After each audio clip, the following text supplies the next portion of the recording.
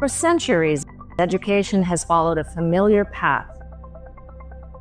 Classrooms, textbooks, and exams shaping generation after generation. But learning isn't the same for everyone. For some, stepping into a classroom feels natural. For others, especially those returning after years of working, serving, or pursuing other paths, it's overwhelming. So here's the million-dollar question. What if we could change all that? What if we could use technology to help every single student, no matter where they're starting from? Imagine a world in which every student gets their chance to shine, where struggling students find their footing, where high achievers go even further. Welcome to the future of learning.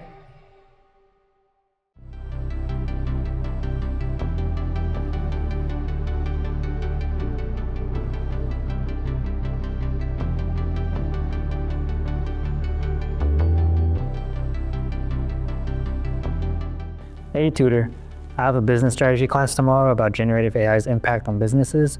And honestly, I feel a bit overwhelmed. Can you help me prepared? Of course. Your topic readiness score is currently at 0 and we'll work together to improve it. Let's start with an interesting question.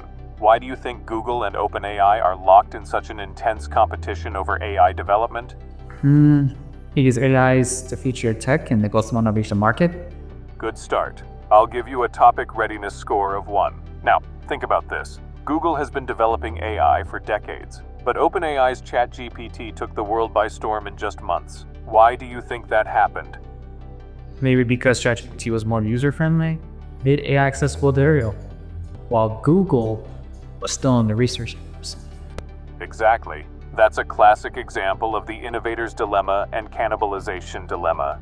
Even companies with cutting-edge technology can struggle if they don't make it accessible and useful to everyday users. So your topic readiness score is now 3.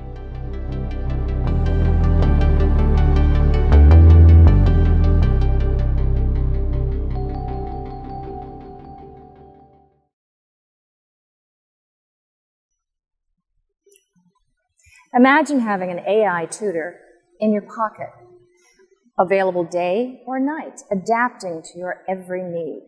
Study anytime, anywhere, at your own pace. No judgment, no pressure.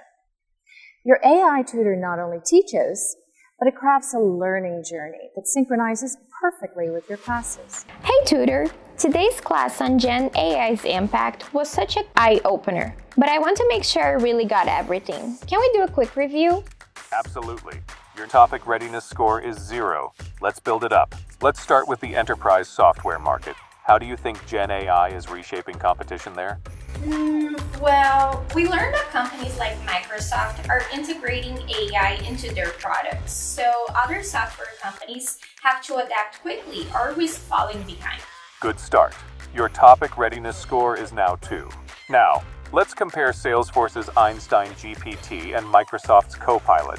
What differences do you see in their AI strategies for enterprise customers? Oh, I remember this one. Salesforce built its own AI platform. Microsoft, on the other hand, leveraged its OpenAI partnership. Both are enhancing existing products instead of creating entirely new ones. Excellent insight. Your topic readiness score is now 4. You're understanding how companies evolve their strategies.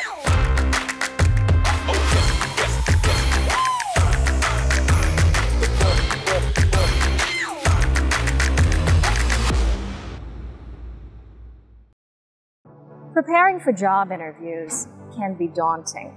What questions will they ask? How should you present yourself? Are your answers strong enough? But what if you had a tool that would not only predict interview questions, but also analyze your body language in real time? A tool that would watch how you sit, notices if you fidget, and trains you to present your best self. Imagine walking into your dream job interview, fully prepared and confident, because you've already practiced with an AI that thinks like an interviewer and coaches like a mentor.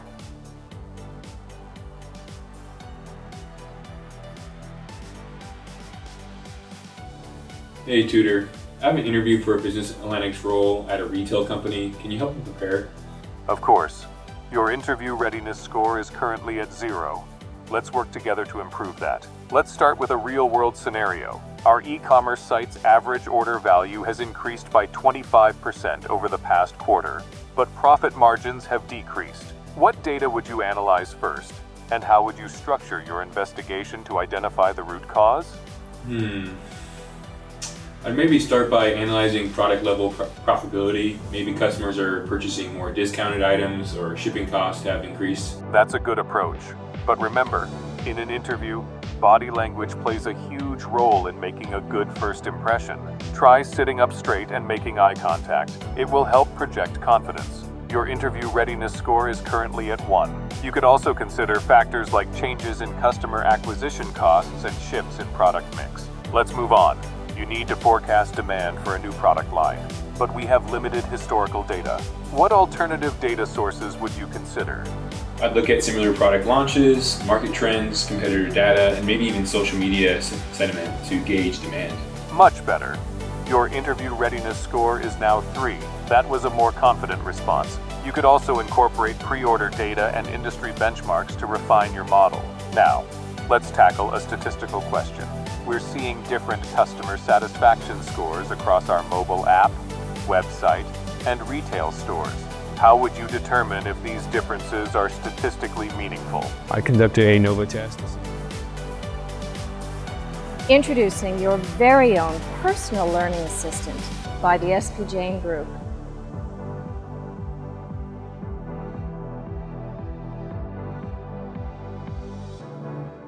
The future of learning is here. Are you ready?